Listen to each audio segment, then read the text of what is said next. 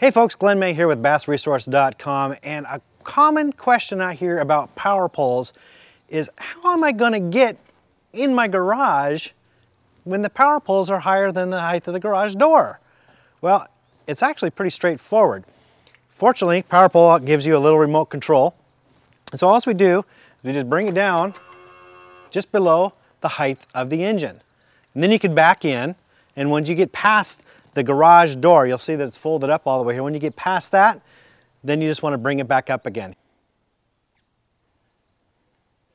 And there you have it. It's really simple, really easy, and with this remote from Power Pole, you can do it all by yourself, and it only takes a couple minutes.